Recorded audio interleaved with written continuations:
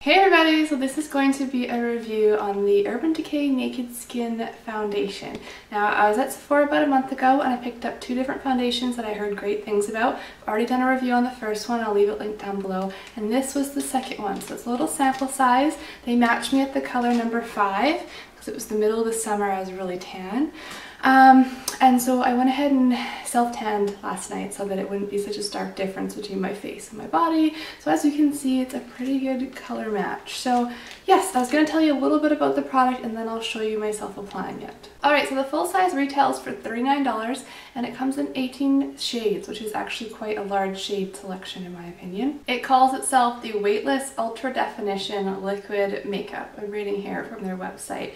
And just one quick thing it says about it is that it uses light diffusing spheres to blur imperfections for a luminous demi-matte finish that feels invisible but looks professionally retouched.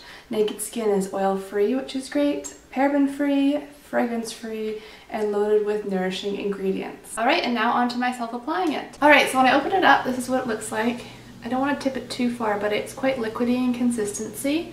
And I'm going to be applying it using my beauty blender because like most foundations I typically use the beauty blender or my fingers, so I just want to try it out. I don't have any primer on first. I want to see how it truly holds up throughout the day.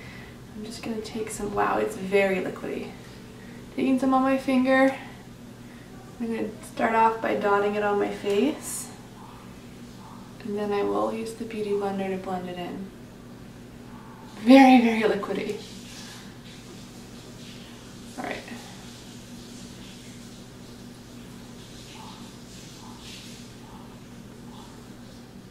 So it's blending out quite easily, but it's very sheer coverage at this point. I mean, I didn't put on a ton, but I'm not seeing, I'll zoom in once I'm done this layer, I'm not seeing a whole lot of coverage, to be honest. Okay, so here's one really quick, super thin layer. I didn't realize it would go on so thin, I guess because it's so liquidy in consistency, but you can still see pretty much all my problem areas right through the foundation. The only thing it's really done is made my face match my body a little bit more.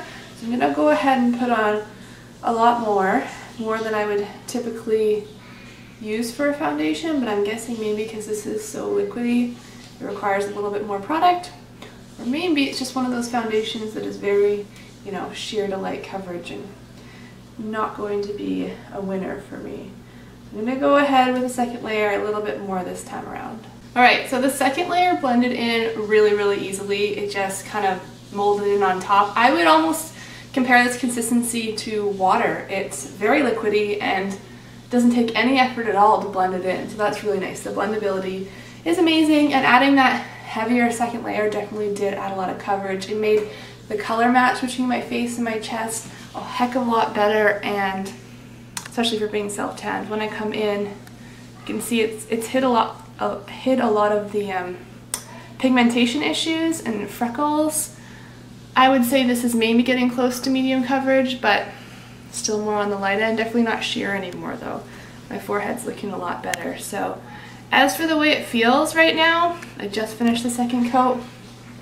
It's pretty much almost dry. And to be honest, it doesn't really feel like I'm wearing any product. Even though I put on two pretty, you know, thick layers of it, it's very lightweight. It just feels like maybe I put on a moisturizer, so that's awesome. It's very light in consistency. I'm going to go ahead and put on the rest of my makeup and then tell you my final thought. Alright, and now here I am with all my makeup on. It was actually really easy to apply the makeup on top of this foundation. It dried immediately, and like I said, doesn't feel like I have anything. I did put a little bit of setting powder on top because that's what I do with all foundations, but I feel like this is one I probably wouldn't need it with because it dried so matte on its own. It says it's supposed to be a demi-matte finish, but in my opinion, this is quite matte. I'll zoom in so that you can see it up close. So there it is there.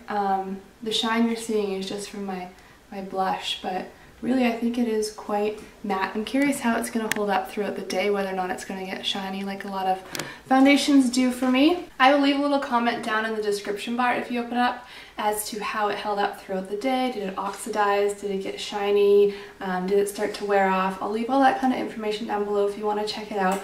But at this point, I think it's a really nice foundation, especially for those who don't need a lot of coverage, who like light to medium foundations.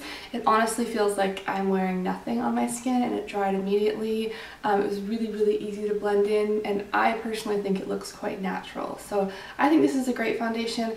Whether or not I would repurchase it, I'm not so sure, just because, like I said when I was applying it, I typically like more of a medium to full coverage foundation. If I'm going to take the effort to use a foundation, I'd really like to cover up things that I want to cover up. But for people who aren't looking for that, I think you really, really like this foundation. So if you have any questions, feel free to leave a comment down below, and thank you so much for watching. Bye!